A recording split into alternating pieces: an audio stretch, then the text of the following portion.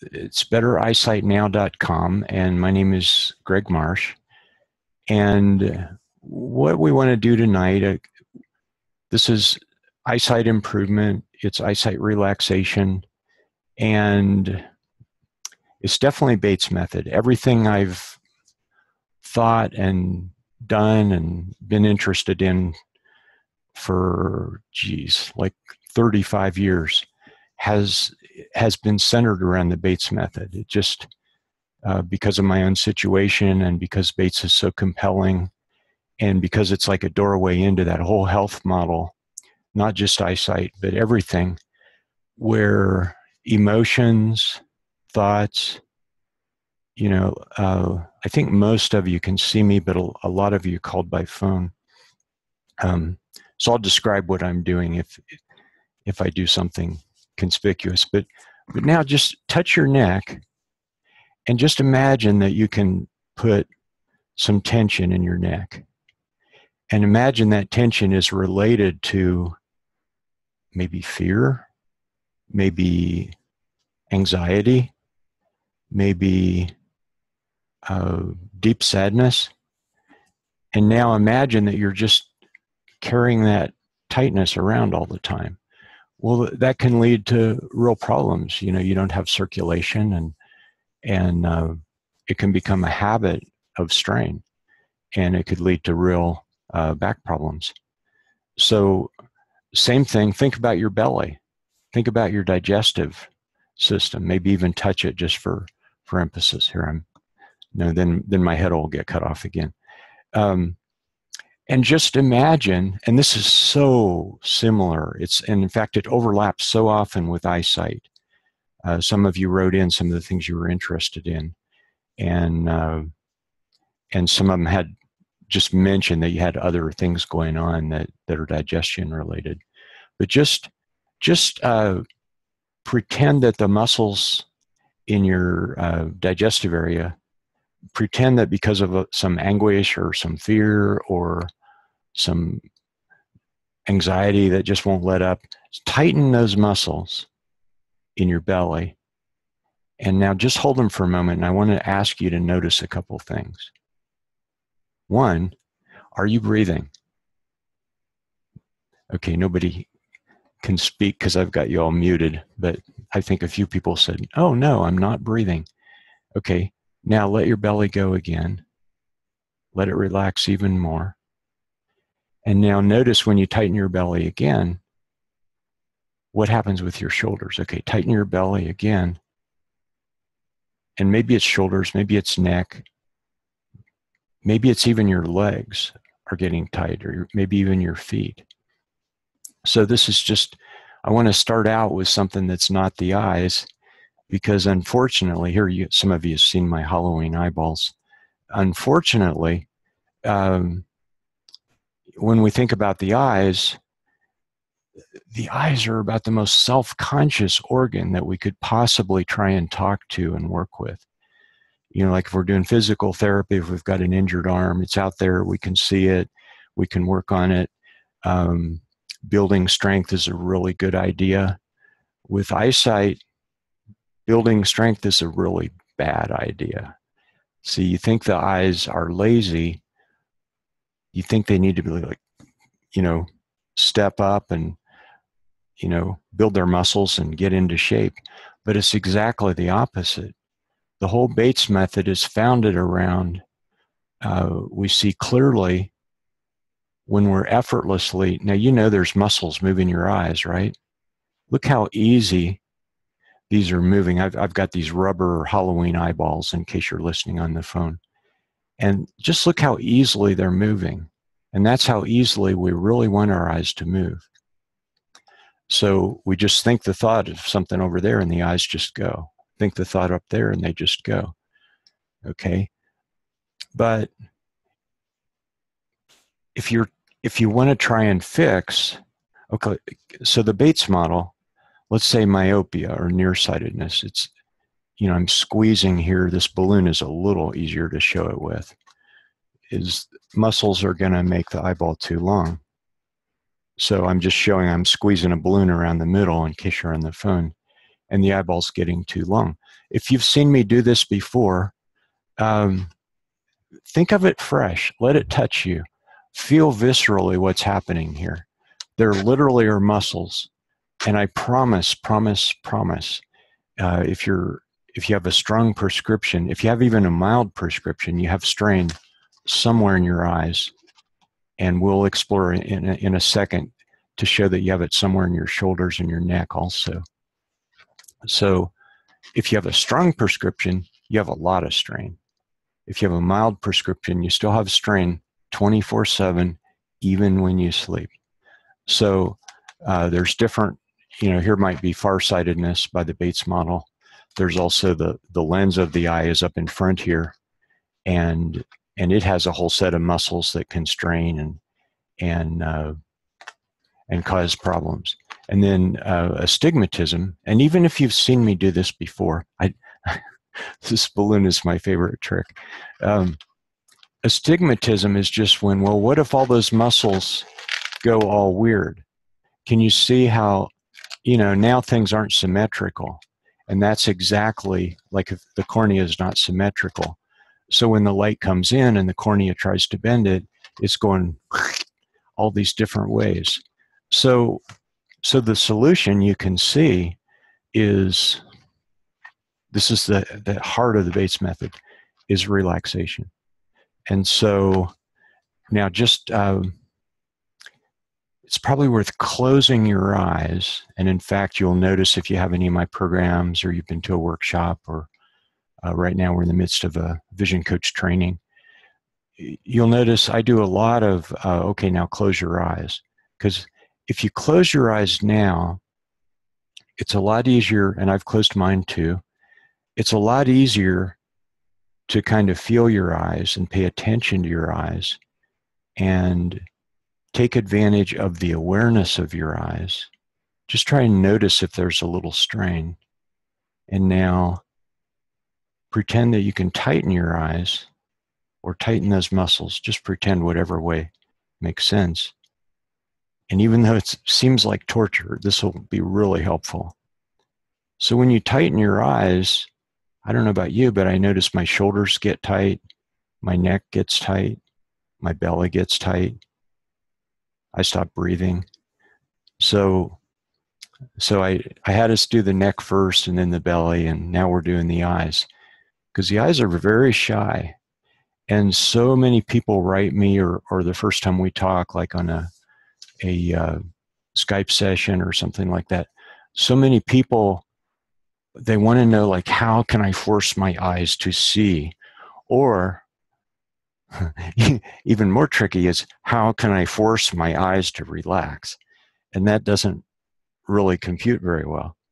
So the tools we use are relaxation, breathing, imagination, and of course, if you know the Bates method, you know that a lot of it's about movement.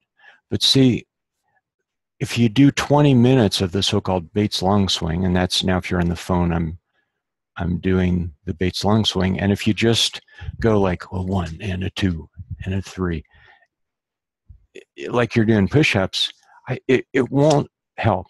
It won't help at all. But what if you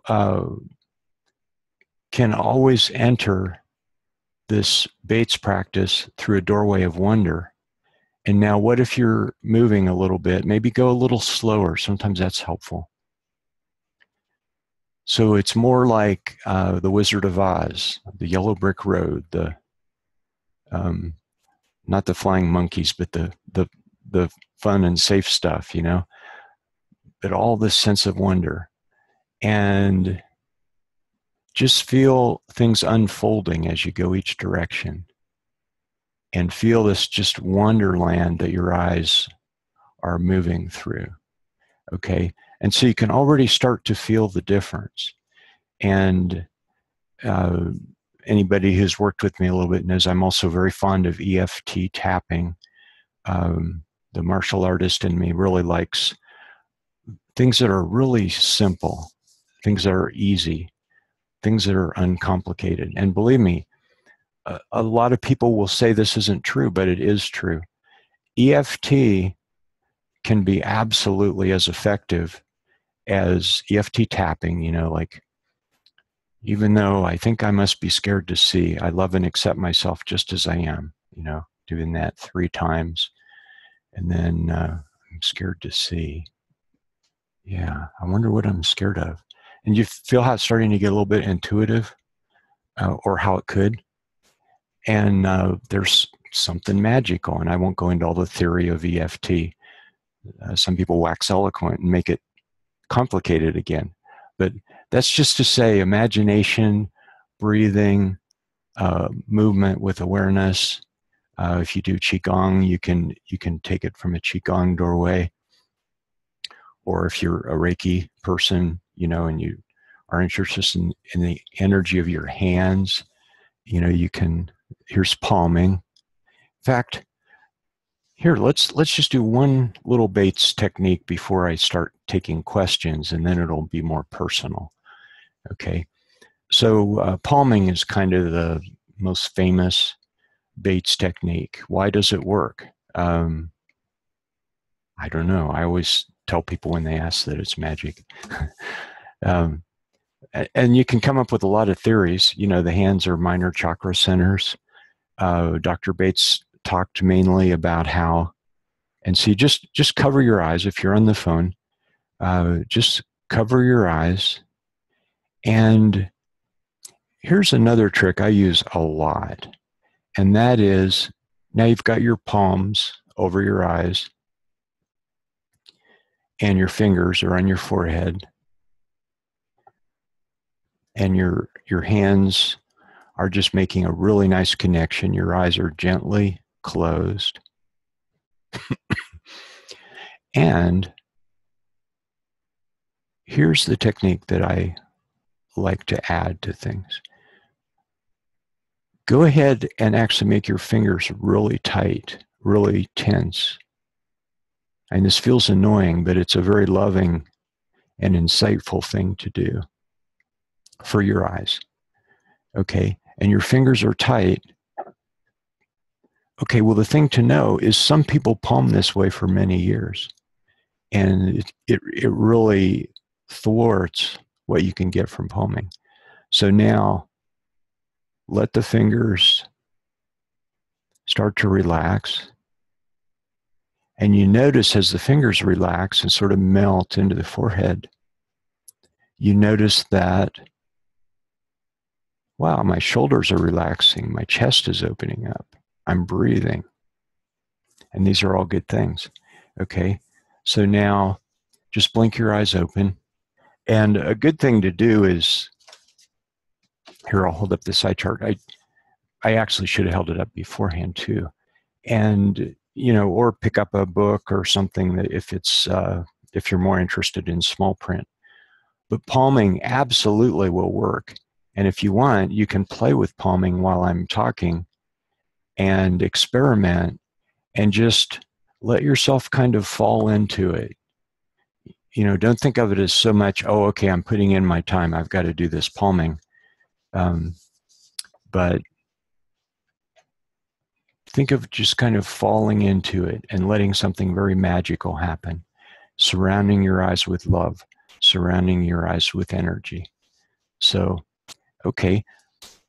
So that's just a little bit of a Bates forward. And now what I was thinking is, maybe the simplest thing to start with would be some mild nearsightedness. And what I was going to suggest is, if somebody is interested in just kind of talking that through with me, we'll go through a couple of techniques and then everybody can follow. If you have kind of mild nearsightedness, like -1, -2, -3 or so, or a little more, go ahead and raise your hand. And the way you do that is, if you don't see any icons, just tap on the screen if it's an iPad, or run the mouse around the middle, and you'll see some other options. And you may directly see raise hand, or you may have to click. Let's see. All these platforms are a little different. Okay. So let me see here. Give me just a sec. We'll get really smart here in a minute. Okay. Okay, so nobody's raised their hand. So, okay, where do you raise your hand? Up at the top, speaker. Oh, I know why I can't see it, because I'm the speaker. So just kind of poke around. You might have to touch those 3 dots, and then I promise you this will be fun. And oh, there's a couple hands. I just had it turned wrong. Okay, so how about Carol? And I'll unmute you. Hi, Greg. Hi, Carol. Hi. I raised my hand to let you know that the way to tell people to raise their hand is on the bottom of the screen. It says participants, and if you click on participants, a screen will show up telling you to raise your hand. Okay. Okay. Well, thank you for that. You're welcome. Yeah. And my nearsightedness is a little bit more than mild, but I'm totally up for doing the exercise if you're okay with that. But I did want to give you that warning. Well, I'll tell you what. How about if I leave you on and I add another person too? Okay, great. Okay. That works. And let's see. This would be Lorraine. Got your hand up. Unmute. Hi. Oh, wait. Did I get the right person? I got Jim and Kim. I'm sorry. Let me do Lorraine. Hi, Lorraine. Hello, can you hear me? I can. Oh, yeah. Hi. And where are you from? I'm from Plymouth, Michigan. I actually met you a couple of years ago. I came to one of your workshops in Chicago. Oh, cool. Okay. Okay. I remember you. Yeah. Yeah. Okay. And now remind me, Carol, Arizona? Arizona, yes. Yeah, you got it. Very good. Okay. Scottsdale. Wow, so we got 2 veterans here. Yeah. Okay. So, and Lorraine, remind me where you're at with eyesight. Well, when I was in college, I started needing glasses for long distance.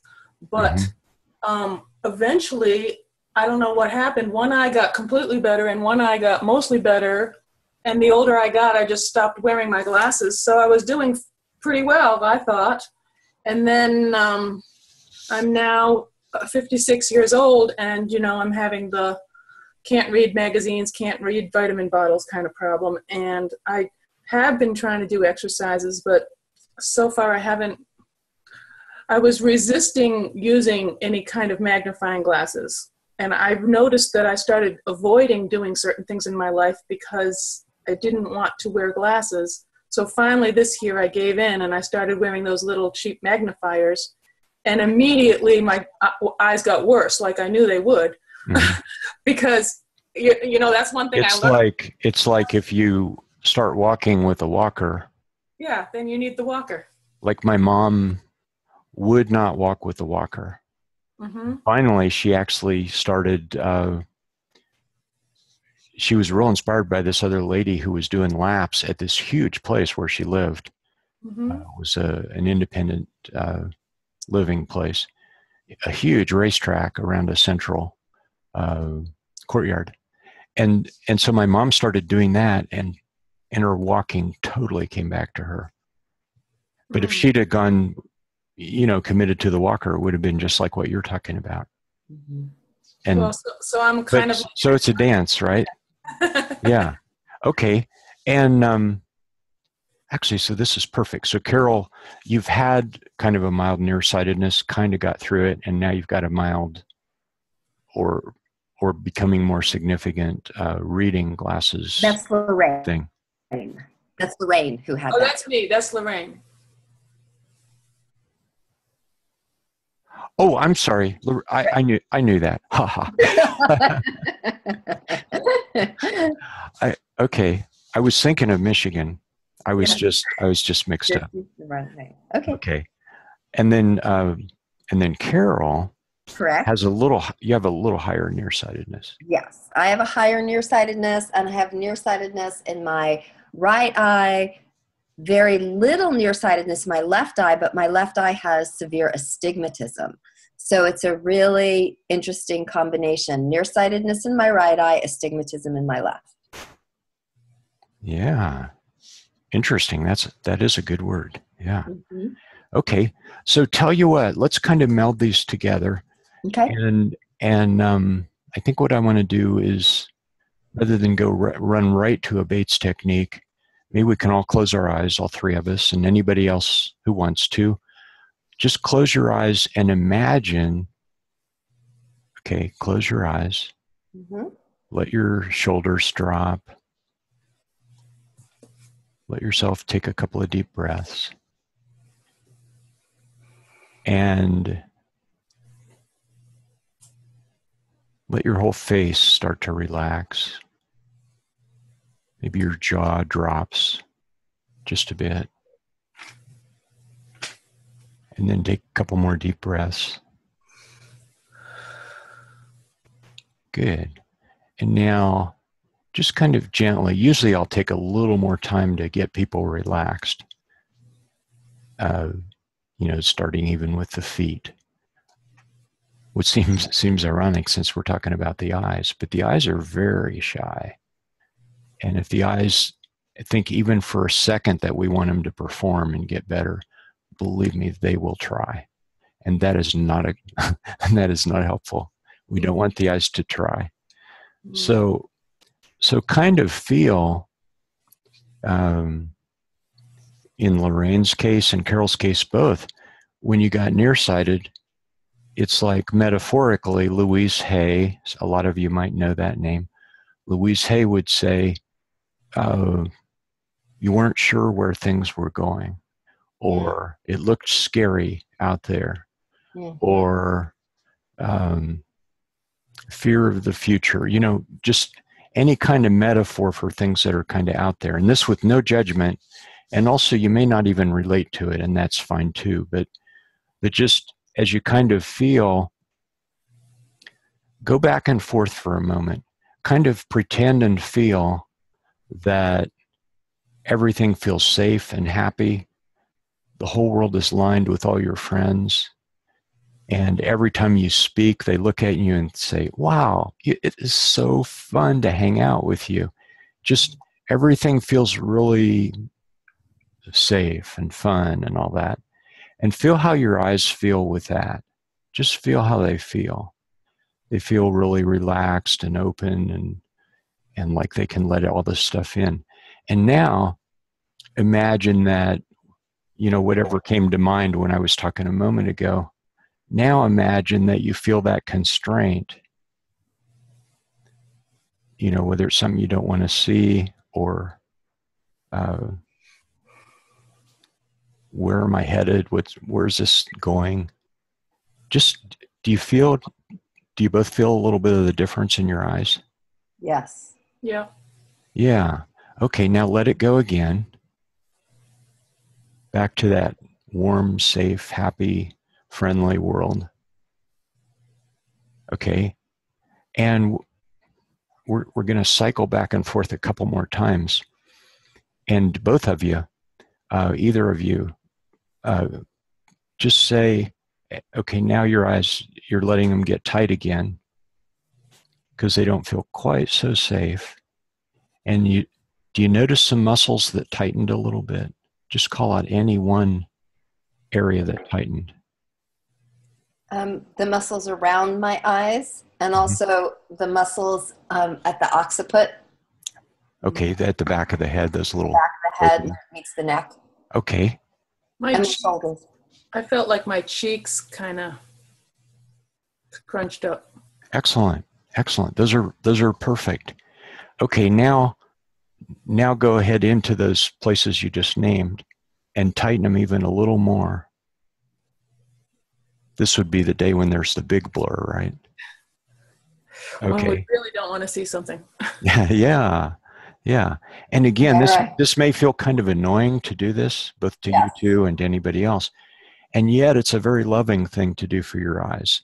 So if you don't mind, just kind of go with it a couple more times, because it'll give your eyes some great insights. So now, as you let it go, let it go, let it go. What muscle places do you notice relaxing? Or what body places do you notice relaxing? Just name a couple.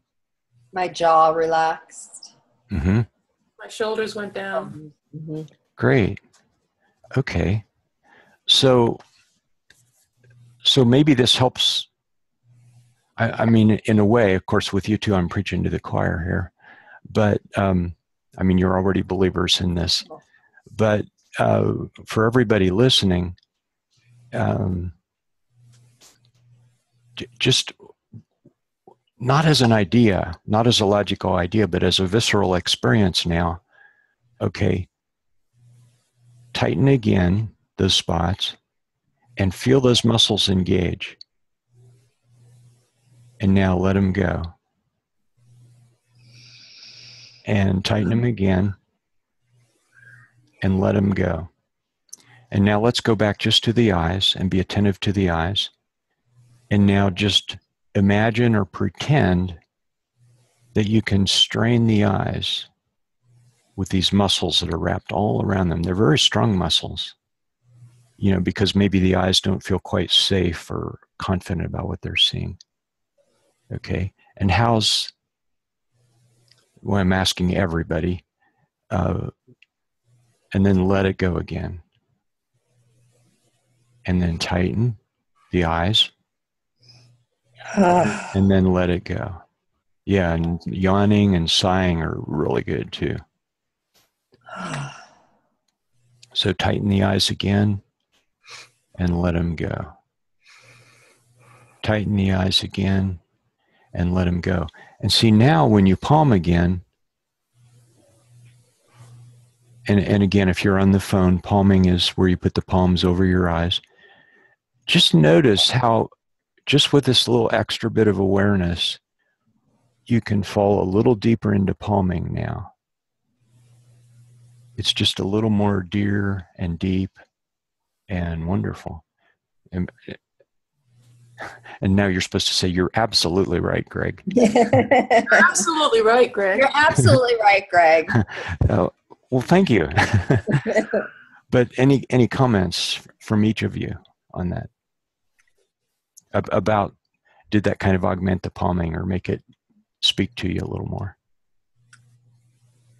This is Carol. For me, it actually was pretty strong, and I feel like I'm on the edge of I could cry.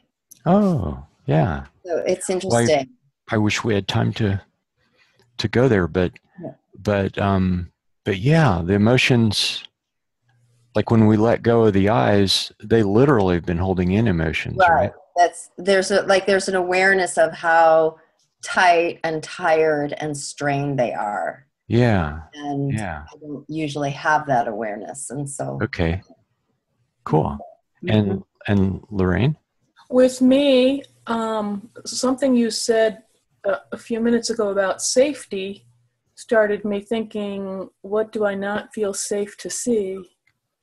And you know, I'm a little bit of a technophobe. As a matter of fact, when I logged on and saw that I had to download this Zoom installer, and then I almost said, "Oh, forget it." You know, too many steps. It was like 3 steps too many. And, I have a tendency, like anything on my phone.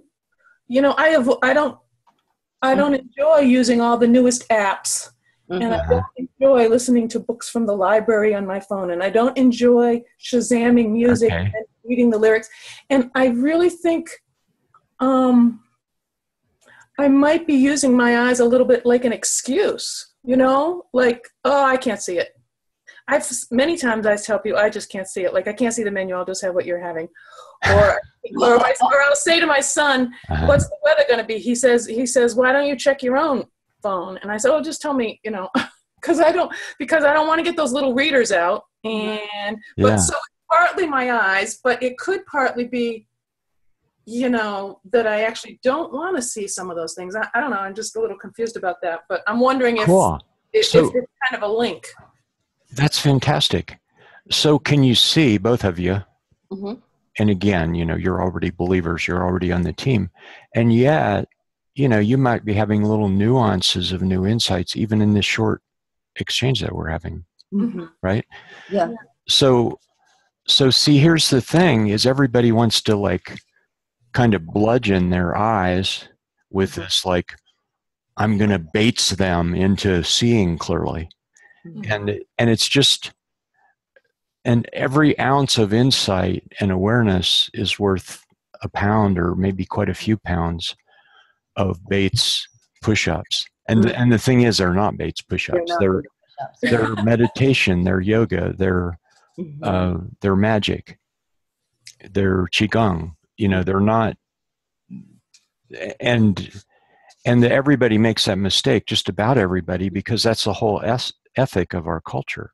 It's kind of like saying, when you can't remember something, and let's say this is your brain. I'm holding up the balloon again. This is your brain, and you're going, remember, darn it, remember. And it's like, it's not going to remember, right? It waits till later when you set it down and walk away and don't worry about it. That's when it lets go. Okay. And I might have told this story before at a webinar, I'm not sure, or maybe one of you guys have heard me tell it, but I love this story. There's a vision teacher in Italy, Maurizio, and then whatever his last name is. And they had a several-day workshop where everybody is improving their eyesight. We came here to improve our eyesight. And then they had a person who was just bopping in and out, cooking and running errands, going into town, doing all that stuff. And he was just there to make a few bucks. He wasn't there for the workshop. Well, guess who at the end of the workshop made the most improvement? Right, he did. Yeah. Wow. Yeah. Wow. Yeah. So that's my message in this webinar. And let's stay with it. We'll keep and we'll keep talking to different people with different conditions. But even if they're not your conditions, can you see now how if we kind of all go there together with awareness rather than trying to do it with willpower? And the great paradox is when we try to relax with willpower. Yeah. Because it's like you can't get there from here, but boy, do we try. Yeah. So thank you so much, Lorraine and Carol, and thank you. And I bet I'll run into the two of you again for sure at some point. So okay, well, thanks so much. I'm going to go ahead and. Thanks, Greg. Thanks. That is great. You guys are perfect. Okay, so Carol and Lorraine. I'm getting so smart. I can do this. Okay. And I'll lower the hand. Actually, maybe I'll leave the hand up. No, I can't do that now. Because you shot way down the list. Okay, so how about, let's see, maybe a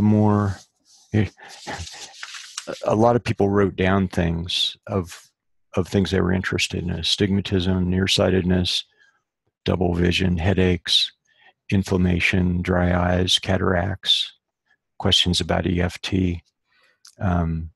Another one was after all these years, can it work? Yes, it can. Yes, it can. And glaucoma, floaters, legally blind. Oh, and this is the place where I need to say, none of what we do here is medical in any fashion. And absolutely, you know, everyone is responsible for seeing their eye doctor and getting professional input on eyesight problems or phenomenon that you're worried about. And there are especially certain things, like if you have a cataract, so-called, and I actually like to call it cloudiness, because cataract is such a strong word. But, you know, those can be watched. It's like not any surprise is going to happen. But if you suddenly have like a gray veil in the back of your eye, you know, which could be a detachment or something like that, or if you suddenly have a lot of new floaters or flashes, you know, that could be a sign of something. And definitely, you know, when you have things that trouble you, you should see your doctor. Okay, that's my little pitch. So how about a few of you said double vision? Anybody want to? Anybody want to do double vision with me? Just kind of look at that and see what that might. We might look at techniques of some sort. There might have only been a couple of people, and maybe they didn't come. It just seemed like that might be a thread. Okay. Shakay. Let me see if that would be you. Okay, unmute. Hello, would that be Shakay? Yes. Hi. Did I say your name right? Yes. Okay. And would double vision be of interest to you? Yes. Great. And oh, let me just ask where you're from, because that's kind of fun. I'm from New Jersey. New Jersey. All right. You and Bruce Springsteen. Yeah. So yeah. So if you're game, and I don't want to, you know, push on you or anything, but would you want to say a little bit about when you have double vision and when it first happened in your life, and does it get worse sometimes? It started last February. Oh, now could I just ask you if there's any chance, are you on a laptop? Yes. If there's any chance while you're talking, you could get just a little closer to the microphone, that'd be perfect. Okay. Is it better now? Oh, that's fantastic. That is perfect. Yeah. Okay, so it started last February, and it's not like all the time. It's on and off. Mm-hmm. Anytime stress, being hungry, stress, you know, tiredness.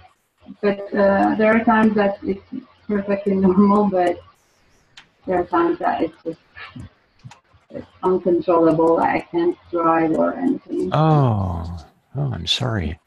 Well, let me ask you, did any, and you don't have to say what or even whether, but if that started last February, that's about a year ago. In the time, the weeks or months leading up to that, was there just an uncommon amount of stress in your life or hardship of some sort? Maybe some stress. Uh-huh. Yeah. Well, let me tell you a story. There's a woman who suddenly had double vision, and she actually went to the doctor, and this doctor had given her these prism glasses, and I don't know if you're familiar with those. That's like if your vision is double, then the prism forces it to re-aim so that it can fuse better, so that it can converge better. I use the word better. So she had this beautiful $600 pair of glasses, and this was a few years ago. They might have been more today. And so this woman had just finished an educational program in a medical related field. And so she was a little enamored with the medical model, and she thought there had to be something medically wrong. So, and you know, when I meet somebody, I always am a little careful. I don't want to push bait stuff on them, or I don't want to push the emotional model of health on them. You know, just if they're drawn there, because everybody comes to their own right conclusions about how the world turns, and you know, and if we happen to meet, then we do. So this person was fairly local, so I actually just met with her briefly, and basically she had the most incredible, stressful job where she was driving an hour to get there. It was the most demeaning job ever. And her boss was just absolutely mean to her. And then she had to drive back, and she worked long hours. And she felt like her life was falling apart. And now the glasses, and she just was beside herself. She just didn't know what to do. And so this is where I chose my moment, because I could tell from her whole story, and it sounds like yours too, that it was stress. And so because she was so enamored of the medical model, I had to keep saying like a mantra. I said, it's not a disease, it's stress. It's not a disease, it's stress. And do you kind of sense that, Shakay? I think yes, at this point, Mm-hmm. the repetition is coming on and off. Okay. I have to that it is definitely stress. Well, let me tell you this lady's happy ending. Okay. She she signed up. I was doing a class that I think was 6 weeks long, and she signed up, and this was like ruining her life. She was afraid she wouldn't even be able to practice her profession. And so she came to the class, and you know, we did the swinging, we did the bait stuff, we did a lot of imagination stuff, and maybe you know that. Now, let me double check again, Shakay, am I saying that right? Yeah. Okay. So if you close your eyes right now, I'll close mine too. We'll do another visualization. And for other people that are listening, even if you don't have double vision, which you probably don't, you can feel how, if you close your eyes and pretend that you can feel how there's a muscle on the top of the eye that goes back. And when that muscle, it goes back, it attaches behind the eye. And when that muscle contracts, it makes the eye look upwards. Now, Shakay, can you kind of pretend to feel that muscle that goes upwards? Okay, so when it contracts, it just geometrically, it makes the eye roll upwards. And then there's another one on the bottom of the eye that when it contracts and shortens, it rolls the eye downward, right? Yeah. Okay, and now there's another one on the right side of the eye. It contracts and shortens and turns the eye to the right. Okay, feel that? Yeah. And I'm being redundant, but this is really good to kind of calibrate your mind. Okay, and now finally there's a muscle on the left, and when that contracts and tightens, it pulls the eye to the left. Okay, so now I neglected to ask you, does your double vision come, do you think, more from strain in your eyeball, or does your eye actually turn a little bit and look a little bit in a slightly different direction? The left eye turns inward. Okay, perfect. So now, and see, other people that are listening, you can still follow this along and get a lot out of it, because what we're doing right now, On the one hand, we're doing specifically where there's double vision, but on the other hand, we're exploring awareness of the eyes. So, okay, so eyes still closed. So you said the left eye turns in a little bit? Yeah. Okay, so can you kind of intuit, Cheke, which muscle is the tight one?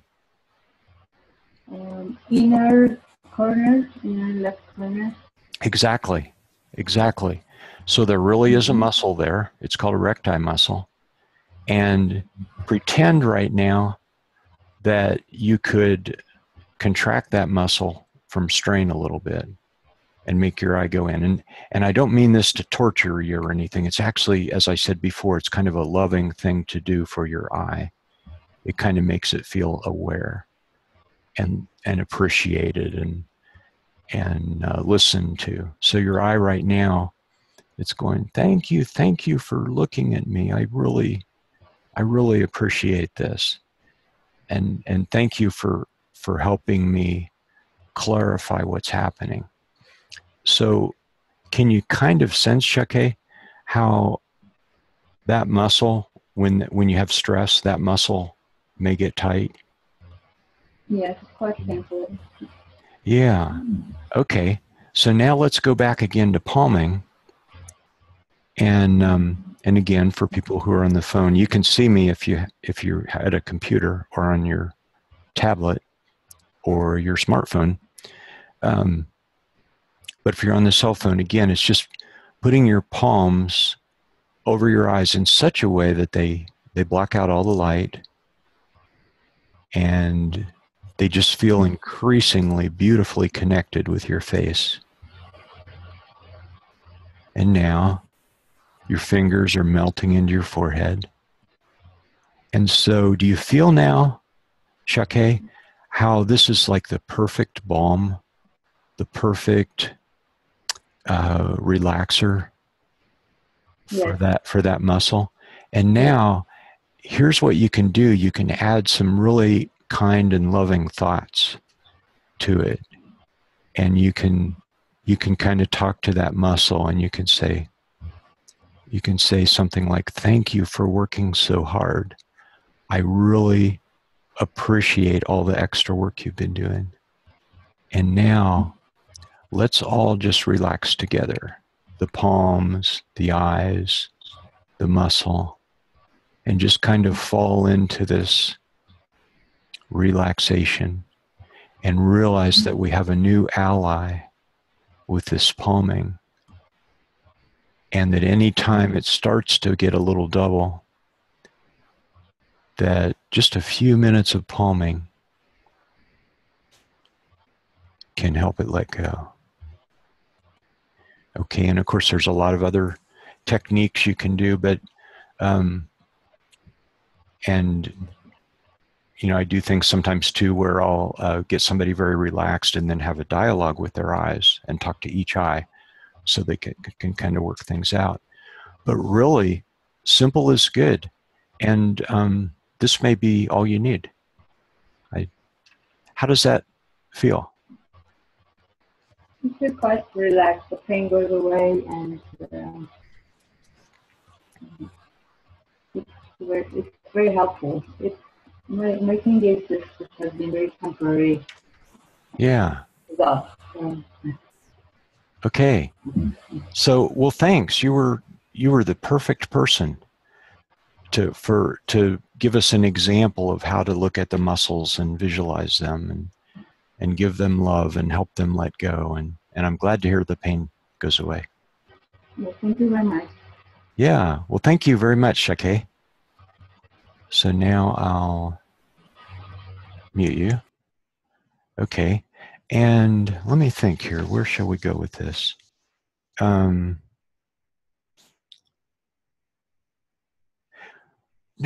there's only one person with keratoconus. If you're here, and if you know, if you want to talk to me, I might have a couple of interesting ideas. But I'm not Actually, I shouldn't have said that. I should have said there were 10 people, so you wouldn't feel put on the spot. Um, but I'll just say just a word about keratoconus, which is basically, I've got the balloon again, it's also called conical cornea, because the cornea actually gets kind of cone shaped like this. And and because of all the strain, it can actually thin out the cornea, and they treat it by like putting on hard contacts that keep it in place and protect it and all that. But see, a really powerful way to behold it, think of it, remember before I was saying, okay, well, this is nearsightedness, where the muscles make the eye too long, and then this is farsightedness, where the muscles make the eye too short, and then and then I twisted everything all around. And I said, oh, this is astigmatism. Well, some people have reversed conical cornea, and just think of it as a super astigmatism.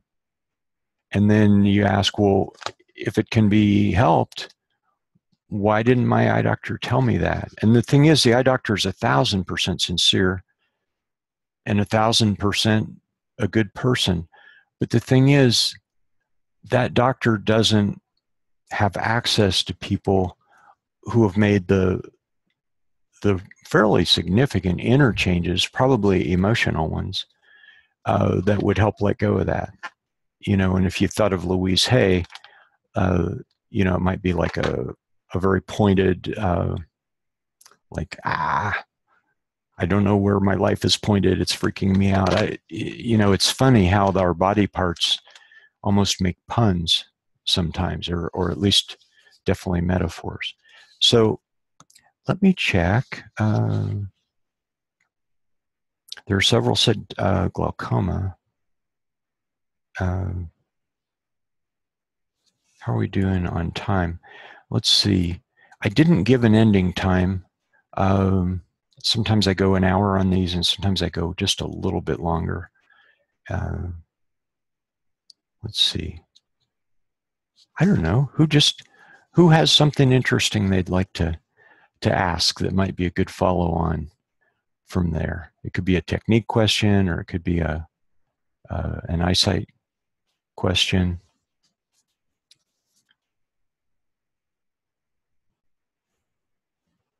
Okay. How about, having some really cool names. I remember you. Sharina from Hawaii. Okay, here we go. Unmute. Hi, Sharina. Hi. Like I said, I'm relatively new, and there are a couple of things. I did watch some of your, quite a few actually, of your videos online. Mm-hmm. But there are two things that I'm not really clear about.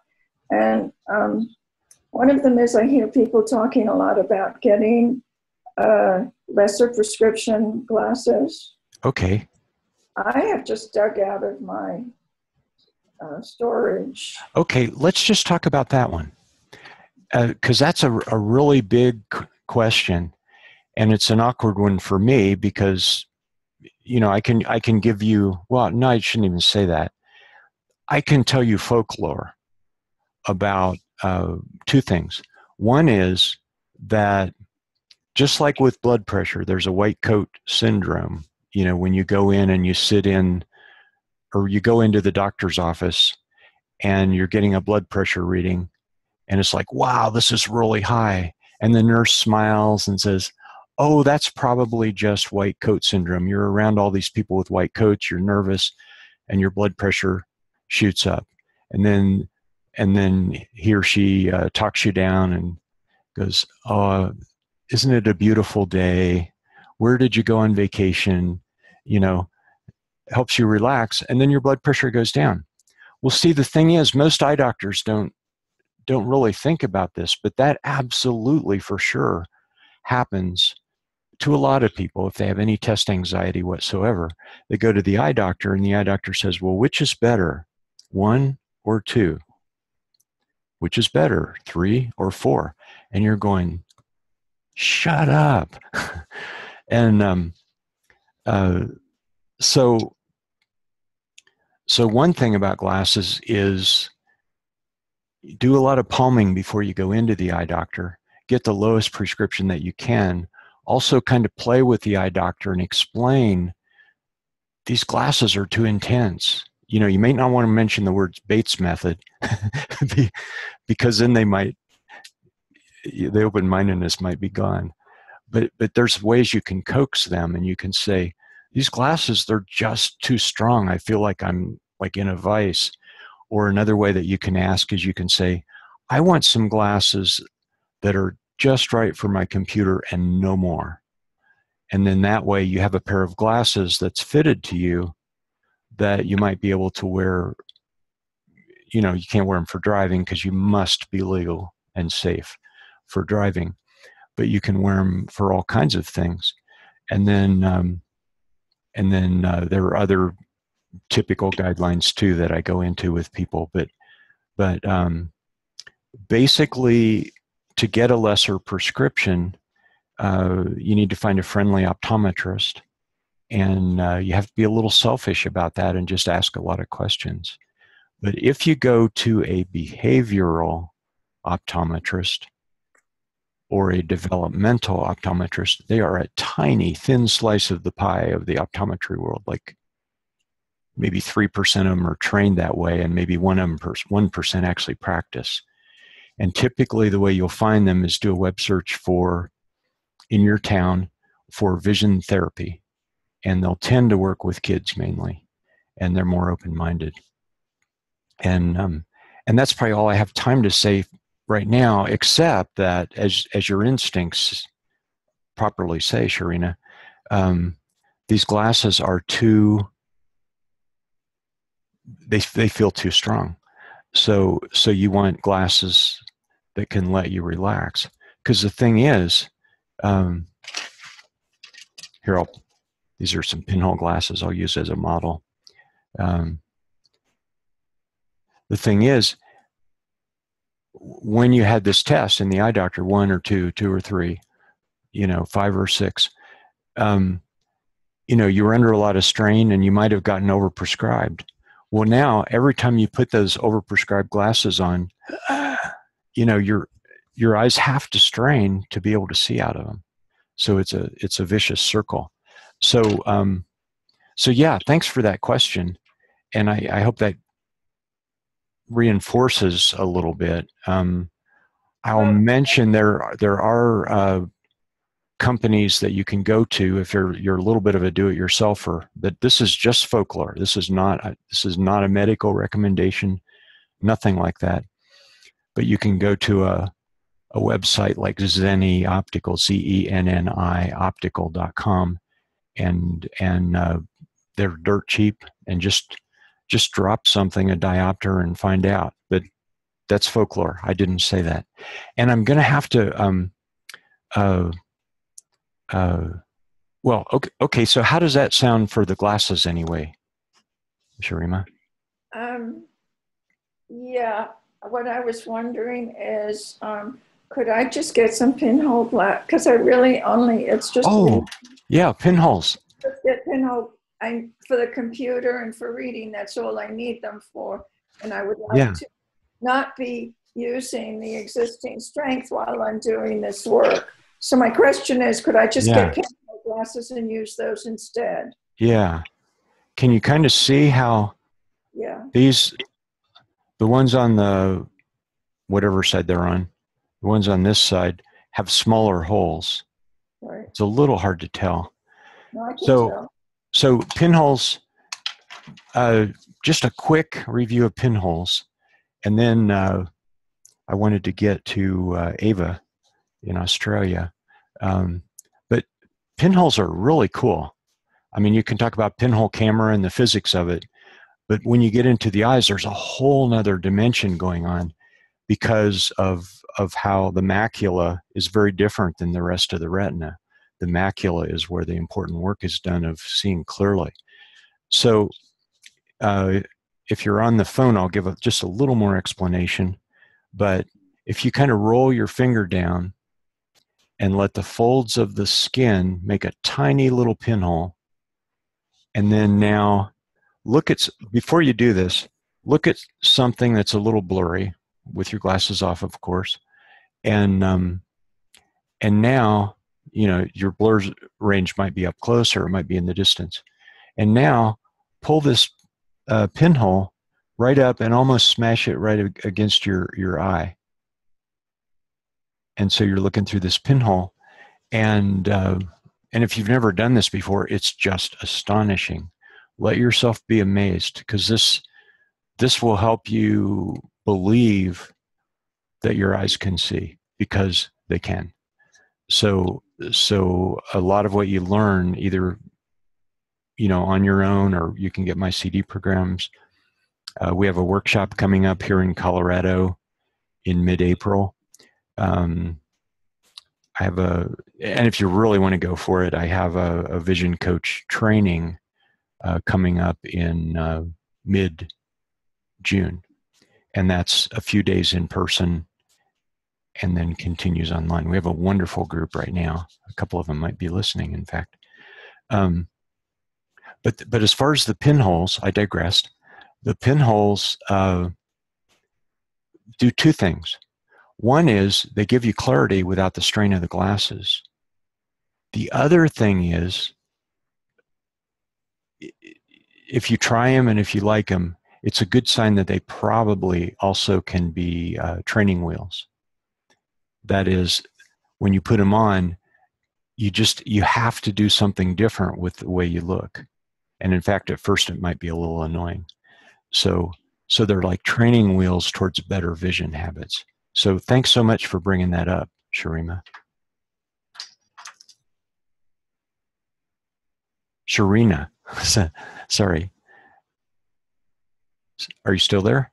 Yeah, I'm still here. Okay. So thanks a lot. I appreciate it. Yeah, thank you. Okay, and I wish you a lovely evening in Hawaii. Yeah. Okay, thanks again. And let me see, Ava is still there. You must be on the phone. Let's see.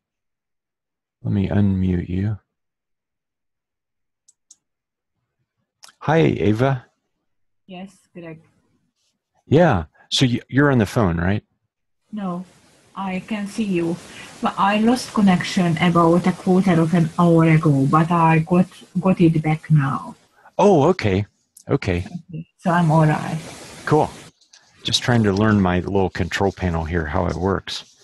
But yeah, so you and I talked before we started the webinar. I was just formally talking to people. And what you were saying was that starting at age 4, which, you know, when you get into a high prescription, you have to, in order to earn your stripes, you have to start really early. So you started at age 4, and now you have a very high myopia, very high nearsightedness, and you've been diagnosed with some atrophy of the optic nerve. And now you're saying they're telling you that you have cataracts, and that possibly a year down the road you might want to have those changed. And you're just thinking, well, wait a minute, how much you want to be kind to your eyes, is that right? Yes. Yeah. So now tell me, have you done some Bates techniques and things like that, or is this? Yes. Okay. Yes, I do the palming. I do the long swing. Mm-hmm. Yes, I did do some of your webinars about a year ago. Oh, good. And yeah, so I am practicing. Yes, mostly in the morning. Okay. Okay. So do you realize that, and this is one of the hard things about the optometry world, ophthalmology world especially, is they don't have very much time, and all doctors today have forgotten bedside manner. Do you use that term in Australia? Bedside manner. Yes, we do. You know, for a doctor that just knows how to talk. Like when I was a kid, we had the doctor that came with the black bag and walked right up to our house. Yes. And it was a little town in Ohio. And my sister remembers that he laughed like a saw. He laughed like, like that. Anyway, but he spent his whole time just asking us how we were doing. Yes. Because he understood what real healing is. And ophthalmology offices they're places of fear. And I don't mean that as a slam on the doctors. I mean, they're basically going the direction that society has pushed them, you know, because we all want quick fixes and we all want to be told what to do. But one of the best things you can do, and I can tell you're doing it, is here let's, since I keep saying close your eyes, let's close our eyes again. Mm-hmm. And whatever everybody's eyesight condition is, just kind of tune in with Ava a little bit, and everybody send her a lot of love until you're pretty sure she can feel it. And just realize that, you know, we started out earlier by saying, well, what if there were emotional things that made the eyes not want to see? And so the eyes, out of love for you, they're not trying to torture you, but out of love for anybody who has, you know, a tightness in their eyes, they're helping make sure things are a little blurry because it feels more safe. But then, oh my goodness, we go to the eye doctor and they put on glasses. And then I already explained why they might be too strong. And then the eyes, I still don't want to see. So they get even tighter to make it blurry again. But the doctor comes in and saves us and puts on stronger glasses. And then it starts to be what they call progressive myopia. And you might have heard that term. Yeah. So really, the coolest thing that I was going to say is now your eyes are maybe still closed and you're feeling that love. There are a lot of people here tonight and you can feel that love, and it just feels really warm and sweet for your eye muscles. And see, the thing is, it's scary for them to let go. It's scary because they feel like this is their mission. They're supposed to protect you. And so now what they're doing, I don't know if eyes can have toes, but we'll say they're dipping their toes in the water. They're going, is it safe to let go? Is it safe to let go? And you're saying, and all these people that are sending you all this love tonight are saying, yes, let go just a little bit. You don't have to do it all at once. And so now what you can feel, or even pretend to feel, is that cocoon of tight muscles. In fact, you've gotten so used to them, at first you don't even realize they're there. But now you at least suspect they're there. And you're caressing them, you're saying sweet things to them, and they're starting to relax just a little bit. It's like that kitty that won't come to you. But if you're real patient, and if you keep getting more and more creative, it'll open up to you and it'll come and maybe it'll sit in your lap. So now the eyes are starting to let go a little more. Those muscles that are wrapped so tight around the outside. And what's interesting, I should forewarn you, as these muscles have been tight for so long, that as they start to loosen up, you might actually even feel a little pain. And it won't be awful or anything, but it'll just, you might go, whoa, why am I feeling pain? But you can see why they would, right? Because they've been, like, imagine clenching your fist for 60 years. And now all of a sudden you're going to, like, open it up a little bit. So this is beautiful. Your muscles are ready, your eyes are ready, and you can feel how they're letting go a little bit. Do you feel that? They're dipping their toe in the water. And so a really good mental model to have. And now, do you want to do some palming too? Do you think that would be good? Yeah. In fact, maybe you already were. So now you're palming, and this even amplifies the love and the healing energy that you're circulating in, around, and all through your eyes. And see, you don't want to freak your eyes out. You want to just be really sweet and kind to them, and tell them how much you appreciate them, and just let those muscles melt a little bit. And see, your dog is even chiming in. Your dog wants to help too. Yes. Yeah. And so a really good idea to have in your imagination, or to pretend, is that your eyeballs are starting to return to their natural round shape. Yes. And that's such a refreshing idea, right? Yeah. So then, see, the doctor acts like, you know, if you have optic nerve atrophy, is that the word they used? Yes. Yeah. So all that means is everything's so stretched out that it just needs to relax a bit. See, here's what I've seen. Even if you don't have to like improve your eyesight to like a -2, if you even just start moving the right direction, you can move into a zone of healing rather than straining very readily. You can start doing that tonight. And so the thing is, there's a balance thing. And did you say you can see me? Or not now? I can see you. Okay. So I'm doing like with my hands, like a balance scale, right? Yeah. Okay, so for some reason, whatever, it's been kind of like this. And whenever this hand is heavier, it can't heal because there's too much, the blood's restricted, the nutrients can't get there. But now all you need is these ingredients: palming and love and imagination. Can you kind of feel how imagination is really the centerpiece? Yes.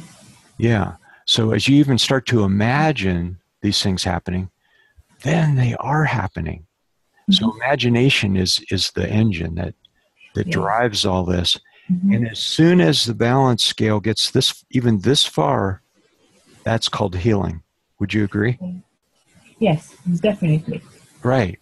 So you want to get into the realm of healing, which sometimes you do, but you want to palm often, even if briefly, through the day, and you want to keep pushing the button again, the renew button, right? Renew the imagination, renew the love, renew the relaxation, renew the healing, and also, this is very powerful, is imagine going back to the eye doctor and the eye doctor feeling just totally blown away. Okay. Can you imagine that? Yes. It's kind of fun, right? Yes. It's like, where did those beginning cataracts go? Okay. And the doctor's scratching their head going, how about that? Good. Yeah. So see the irony, and I'll wrap up with this. The irony is that with strong nearsightedness, also comes a personality trait, which it's a really wonderful personality trait. I bet you'll relate to this. High myopic people tend to be very loyal. They tend to be somebody you can really count on. They tend to have super high standards, right? Yeah, okay. Did I get that right? Yeah. Okay. Yeah.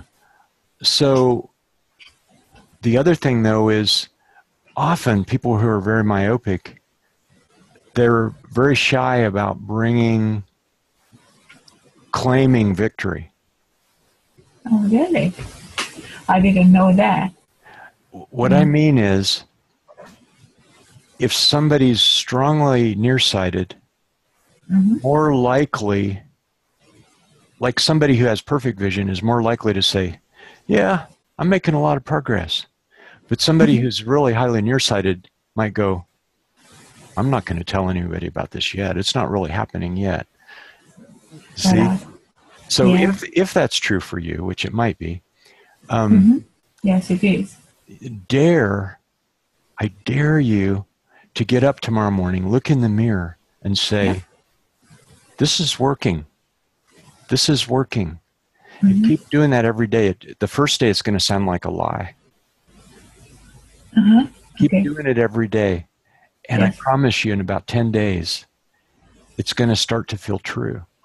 And you're going to go, wait a minute, that's a lie. How can that start to feel true? So that's where imagination comes in. Do you agree? Okay. I do. Yeah. Yes, well, it's absolutely wonderful to talk to you. Thank you, Greg. Thank you. And likewise. Thank you. Thanks so much for sharing all that. I really appreciate it. And I bet it will inspire other people. Yeah, thank you very much. Thank you. Okay. Thanks, Eva. Thank you. Have a good day in Australia. Yes, have a good evening. Okay, thank you. Where are you? In California. In Colorado. Colorado. We're in Fort Collins, Colorado. Yeah. Right. Okay. Great. Well, thank you so much, Eva. Thank you. Okay. Good night or good morning. Okay. So I'll wrap this up now. And so the purpose of this webinar is just to help you catch fire with, maybe a new doorway into the Bates techniques. You notice I didn't dwell on just how to do techniques, because how to do them matters so much less than how you feel about what you're doing and the awareness that you have and the breathing and all that. So I hope this has given you some clues. And if you want to learn more from me, or you can check out our CD program called Reclaim Your Reclaim Your Eyesight Naturally. Yeah, and you can find that on our website. And also, if you happen to be near Colorado, or you have the resources to fly here, in 4 weekends from now, we're going to have a workshop here. And the workshops are really, really dear and really, really fun. And for a lot of people, I think they're life-changing, because you can see we're getting in a really good space. And so it's not only literal eyesight, but it's also the vision of what we see in our lives. So a lot of times, I think for people, it's like the first chance they've had to really slow down in this way for many years. So the workshops are really nice. And we'll be doing workshops in the fall, and I don't know for sure where. Likely Chicago again, possibly New York. I'm not fully sure.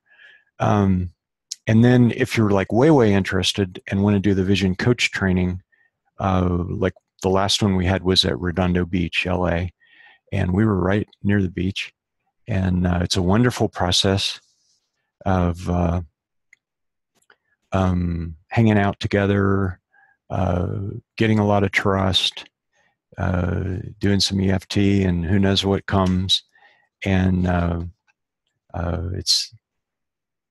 it's a really dear time. And then now, like the class, we just had our 7th class on yesterday.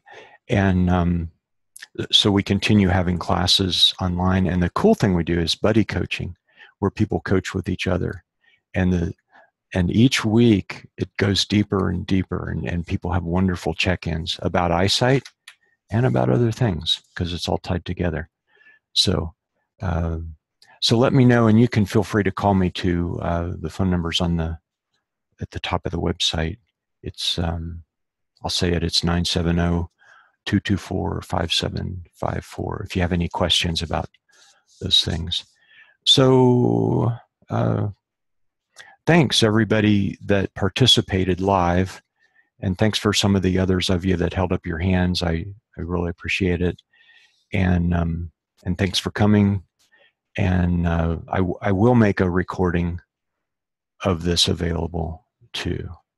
So if you want to listen to it again, or maybe you're listening to the recording. So that's it.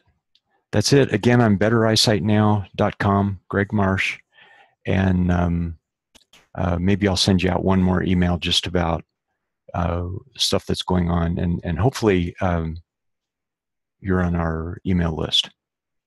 So, okay.